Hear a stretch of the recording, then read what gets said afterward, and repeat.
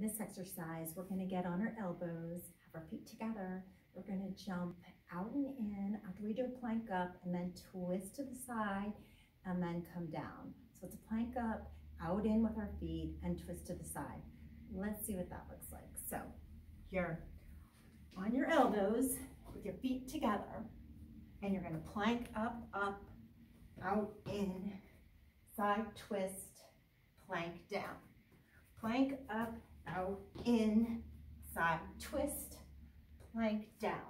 2, plank up, out, in, side twist, plank down, plank up, out, in, side twist, and plank down. So you got that?